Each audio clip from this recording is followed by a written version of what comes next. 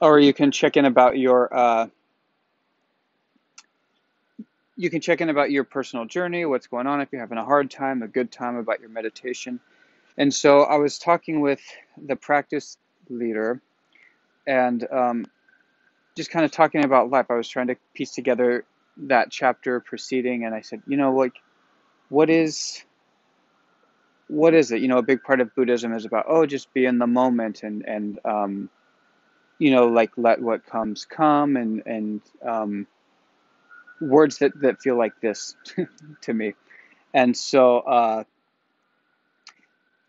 was asking about that, and she said, oh, like life, it's kind of like um, being in a little ping pong ball floating down the river. So like the ping pong ball floats, and it doesn't really have control over where it goes. It just kind of bops along, and it bumps into things, and it just kind of goes along, and that's it. And I remember, like, as nice as that imagery sounded and the way she described it, she was very earnest. And but when she said that, there was something that was just like inside, I just felt this like cringe, like, no, like, I don't agree with that. Like, there's just something that just doesn't sit right with me. Um, and so over time, I just kind of realized that no, I think that we do have plenty of say in what we do in our lives. And yes, we will bump, and there are hurdles and flows, and there are all of these things outside of our control, but we do have full agency in how we engage with it. And so, yeah, so I ultimately came to that conclusion, and that was a one key thing with why I decided to leave the monastery. There was a time when I thought I might just be a monk and shave my head and do the whole thing, but that just felt like, I don't think that's right, and I think I have other stuff to do. As wonderful as this place is, as much as I appreciate it, and as much as I would recommend it to somebody that wanted to take time for themselves in that sort of way. So that brings me to today with this whole, okay, so how do you drive the boat and engage? And I think that there's something really wonderful in not waiting at all. Um, so I'm recording this in the end of 2020, and so big crazy year, with a lot of stuff, a lot of different areas. Mainly worldwide, we had this quarantine and we had the COVID-19, and it's you know a lot of roadblocks and a lot of doors were shut very suddenly for that in kind of all areas of life. And while it is very hard, and there is a lot that we can't control, for those in performance, you can't just make a theater be open and have people come and get sick. Like, there are certain parameters for well-being and for being a part of society. But that doesn't mean that you have to kind of take an L, take a loss, and just sit around and not do what's exciting for you, or to still work in some capacity.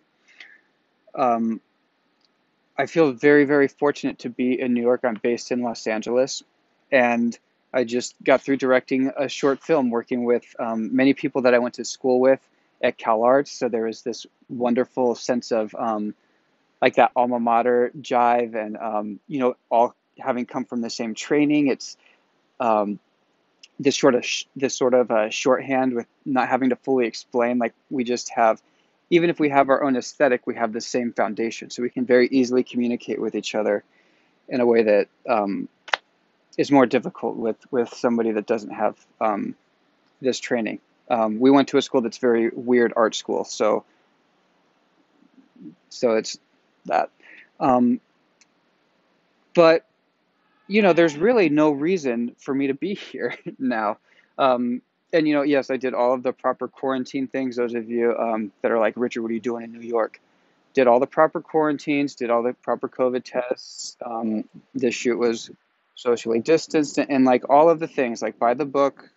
Um, but I'm very, very excited that we didn't wait around. We still kind of were proactive.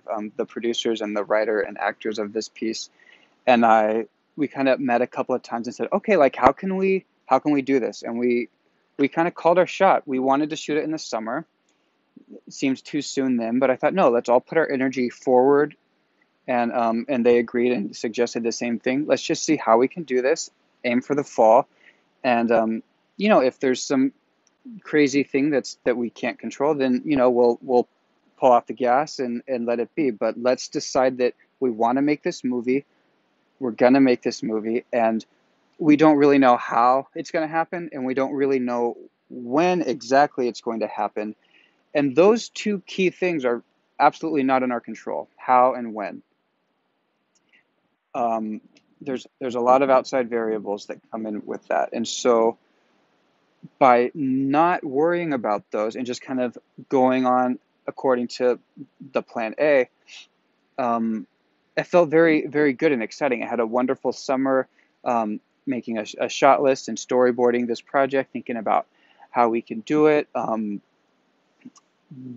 adjusting the script a little bit to be in the fall when it was set in the summer originally. Um, and it felt so great to be creative, even though in that time I couldn't do much besides be in my apartment, either working or watching TV or reading, or I was stuck inside. Um, but it felt so good to be kind of working towards this thing, even though it felt impossible much of the time. There's no way that I can go to New York. There's no way that anything's happening anywhere in the world. So how do we deal with this? And just by kind of having our eyes on the prize, focusing on what it feels like being done, the next step of the production just kind of would come automatically. And so even though there were days where I couldn't be in New York, I could do something working towards it. I could do the storyboard. We could find a crew. We could, just settle on the location. So there are all of these things that we can do, just as though we could shoot tomorrow. Um, some time would have needed to happen anyway. So we just did everything we could. And there were a few obstacles, nothing really major, honestly, with this one. I feel very fortunate. Um, but when it became available for us to do this, we were ready. If we had waited and said, "Oh, well, it's shut down," la la la, and we didn't do anything until now, deciding, "Oh, now we can do it," and then starting all of that pre-production process, we would have missed this opportunity. And as you can see, I'm in a t-shirt. Um, I mean, if not for the building behind me, um, you would think I was maybe in a place. I was in California, so we would have missed this beautiful weekend, this beautiful weather. It's a mild day, yet we still had the autumn leaves. All of these things just kind of came into place. Um, yes, just looking at some comments on the Instagram. So yeah, Al Gordon mindset makes things happen. Yeah, absolutely. Those of you check out if you're interested, Al Gordon underscore 86 on Instagram, or on YouTube, the Let's Get It podcast. Get your fitness game on, get your motivation right. A lot of the things of we kind of go a lot of what I'm talking about goes hand in hand with his approach. So if you're ready for, like, okay, let's get on the battlefield and just make it happen, you'll want to tune into some of Al's work for sure. This is a little bit of the, like, looking at the playbook. So yes, by ready to go, um, it just felt great. We could jump on the opportunity, and I didn't miss all of the summer. I was still working creatively within the bounds of the circumstance. Um, so yeah, so don't wait, and we don't have to be the little ping pong ball floating along the river. You can be totally welcome to be. There's a lot of excitement that can come from not knowing what's next and going with the flow. That can also be very useful when we're in a place of wanting to be very controlling and meticulous about what we're doing. Sometimes it's good to just let go for a minute and just see, okay, what if I just see where I can go and then get back to paddling.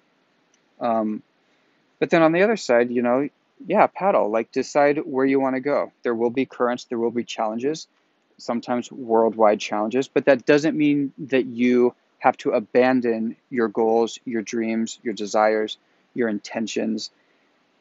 It's just simply a different hurdle. There's always going to be a hurdle, or hurdles.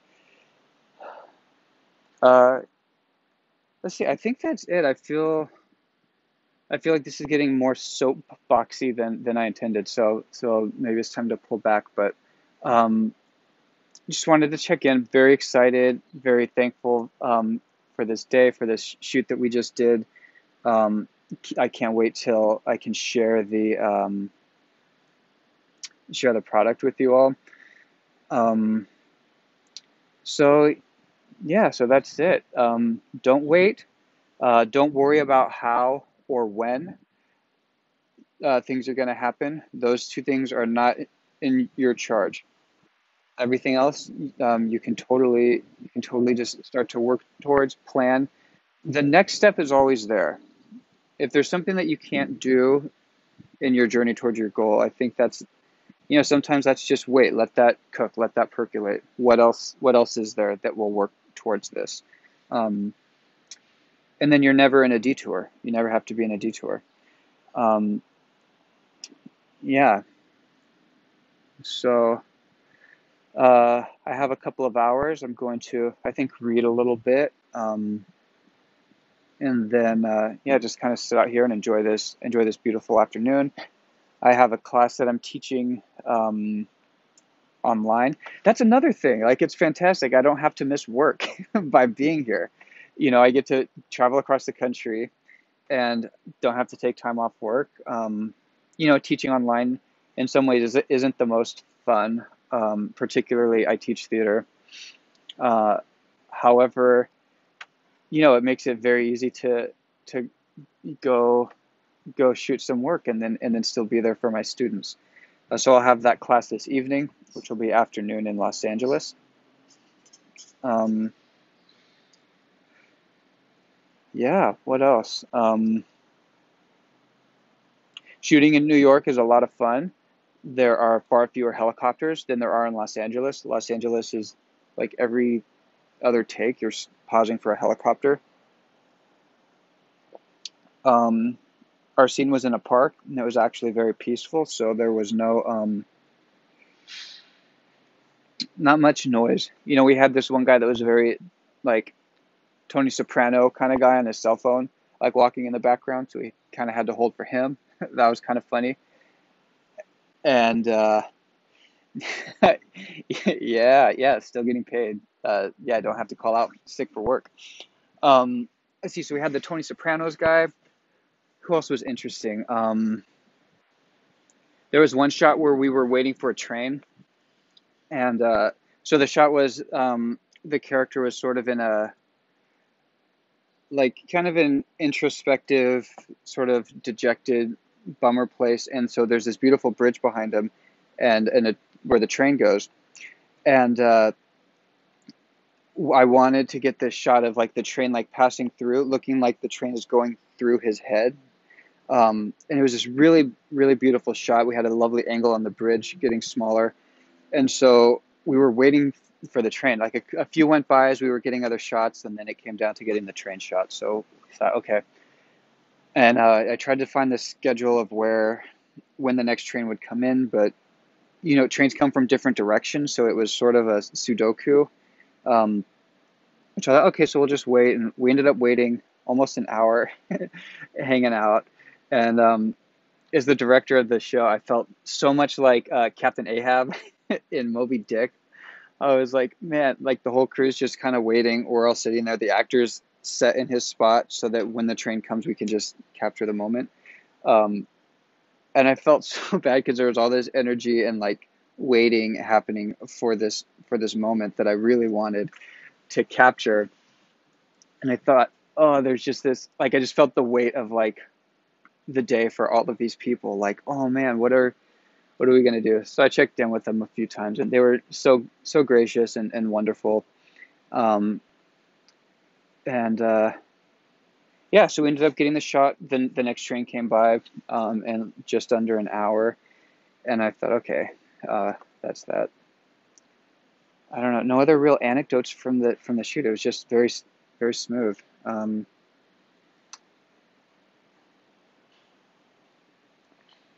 Let's see, a few comments here. Yes, Liz T treats Rochelle. A very insightful chat. Thanks for sharing. I agree. We have to co-create our existence and not just be a ping pong ball. Yeah, yeah, absolutely. It is. It's more fun that way. It feels so much better taking agency and playing and getting roughed up. And yeah, maybe I will fall on the ground, but it's so much better than sitting it out. And rather than being met with a challenge or an obstacle or a wall even, and just going, oh well, we can't. I don't know. To me, it's much more engaging and much more. I feel much more alive when it's like, okay, well, what can I can do? I can't do this now. What am I able to do? Uh, and let me just do that because, well, I mean, I don't like waiting anyway. So why wait? I can do something else or find another way that will be surprising and even more fun. Vodka? No, this is water. Why am I rambling like it's vodka? uh, I'll ask if this is vodka. No, it's water. Water, water, water. I don't drink vodka. That stuff's horrible for my head. Um, all right, folks. So yeah, last night in New York. I'll be back tomorrow in LA. Um, cool. Thanks all for tuning in. Feel free to message me questions, comments. Um, this is also for the YouTube channel.